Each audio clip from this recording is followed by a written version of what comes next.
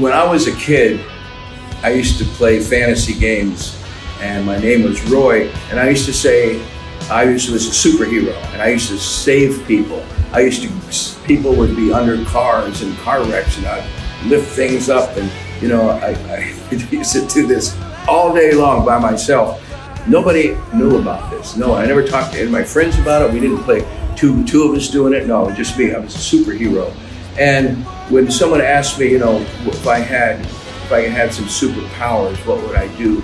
I would do the same thing today. I would help people. I would save people. If I, with these two hands right here, if I could heal children that were sick or elderly that were sick, if I can heal people, that's what I'd rather do than anything on this planet. I'd throw all the money and all the fame and fortune in the world, throw it away, and I would go to the streets and poor parts of cities, and I would heal people.